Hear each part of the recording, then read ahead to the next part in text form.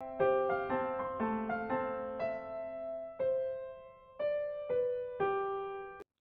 this video, we are going to know what microsystems packaging is. To answer the question, we need to know what the microsystems are. Microsystems are micro-miniaturized and integrated systems based on microelectronics, radio frequencies, photonics, microelectromechanical systems, and packaging technologies. These 5 elements have been the 5 technology waves for microelectronics.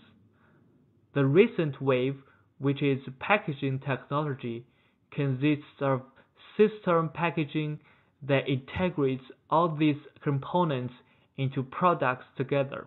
What is microsystems packaging?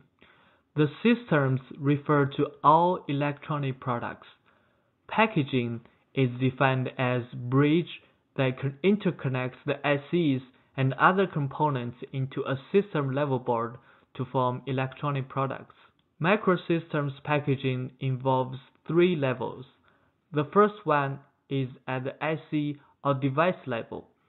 It involves interconnecting, powering, cooling, and protecting ICs. At this level, typically referred to as level 1, the packaging acts as an IC carrier, also called packaged IC. But packaging a single IC does not generally lead to a complete system, since a typical system requires a number of different active and passive devices.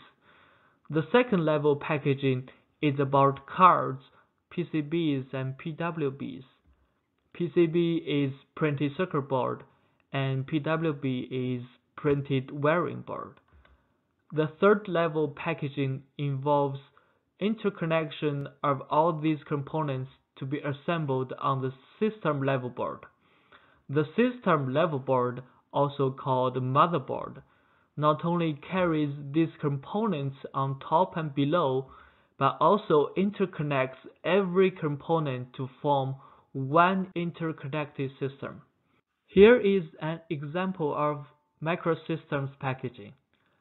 The CPU is in first level packaging, the graphic card is the second level, and the third level has the motherboard connecting all the components together. If you like this video, please like it and subscribe.